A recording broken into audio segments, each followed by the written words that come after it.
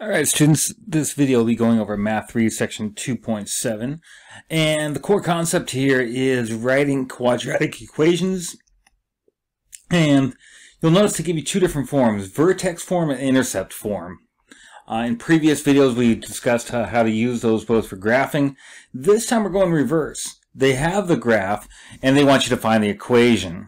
Okay, so essentially with most of these problems they're going to give you two key points. In this case, they give you the vertex, so we'll want to use vertex form. And in the other example, example 2, they gave you the two intercepts and then 1 point. Okay, so depending on what situation you're given, that will determine which equation you use. But predominantly, we're going to use these two equations for the homework.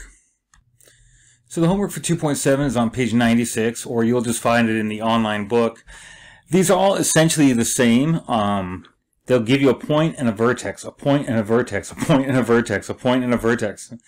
Or they'll give you two intercepts and a point, two intercepts and a point. So if you see one of them, they're pretty much mostly the same. So let's go ahead and choose one. We'll do number 5 together. It's essentially the same as this. The main thing is which point do you plug in? You have to make sure you use the vertex and plug it in the right spots. I'll show you on the paper. Alright, so here's problem 5. The equation passes through that point and has a vertex here. So again, since they gave us the vertex, we're going to use vertex form. Okay. The other thing to notice is this. Okay. You want to always use your paper and write these problems down as you do them, because even though we're doing with an online book, you want to show your work and get used to that habit of doing that. So anyways, the other thing I was going to say you need to notice is that these 2 points are different. One's the vertex, one's the x and y. So what this is you have five different variables here, but you're really only ever searching for one. So you have 5 variables, but you're searching for one of them. What do I mean? The point is just some x and y. That's your x and y. The vertex is very specific. Vertex is h and k. That's sort of from the definition of what vertex form is. They use h and k as the vertex, so the numbers they gave you plug in for h and k. The numbers they gave you for here plug in for x and y. And what are you looking for? You're looking for a. That's what we're after. So let's go ahead and do this. Y was 8 equals a times x was 13 minus h was 3, k was 2. Okay. So write down all these things and make sure we don't make any mistakes. 13 minus 3 is 10 plus 2, or 10 squared is 100. So 8 equals 100a plus 2. All right. And now we have basically a two-step equation. We're solving for a. That's what we're doing. So, subtract 2 from both sides, and you get 100a equals 6. Divide by 100 on both sides, and you get a equals 6 divided by 100. Or if you divide both top and bottom by 2, you get 3 over 50 equals a. So, we're not quite done with it yet. That's the value of a, but that's not the actual equation. Again, the equation should look like a x minus h squared plus k. A has to go in there in the equation. So 3 over 50. X minus h is, again, they gave us h. That was 3 and k was 2. So 3 and 2. Was k up to 2, not k, 2. So if you graph this in Desmos, it should go through those original points. That's how you can check it. Alright, so if you graph those in Desmos, you can check that. If you check it in the book, I believe they put 0.06, x minus 3 squared plus 2. That is also the same thing. So, but again, if you check this in Desmos, graph this equation and this point, it should work. And let's check that real quickly. So over here in Desmos, I typed in the equation that we found. There it is. You can verify the vertex is 3, 2. Okay. And the point 13, 8, here's how you can do that in Desmos, 13, 8. And zoom out, and there it is. It is right on there.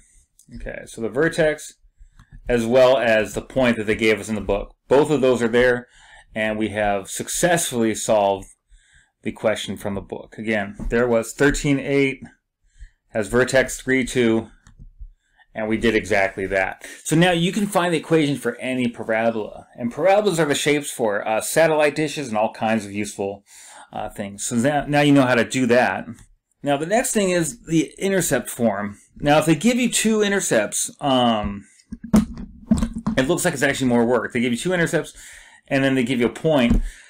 Let's go ahead and use that one. We'll take number 11 and do that as our last example here. So there's the key information. Okay, so x-intercepts, for intercept forms a x minus p, x minus q. And p and q stands for the intercepts. I don't know why they chose those. And then this is just some random point. I don't know what it is. It's x and y. It's just any old point. Okay. But what has to happen here, this has to go in for p and q. Okay. This has to go in for x and y. And as long as you plug all those in, wait, what do we not know? We do not know A. A is what we're searching for. So let's go and plug all that junk in and see what we end up with. Y is 4. X is 14. P is 12. And then now here we have a problem. X again, we have X twice. X is 14 twice. It's the same X in both situations. Minus Q. Well, Q is already a minus. What do? It's a minus minus. Okay. If you're going to make a mistake, that's most likely where it is, to be honest with you. All right, so just be careful about those negatives. Okay. So 4 equals A. 2. 14 minus minus 6. That becomes a plus, so that's 20.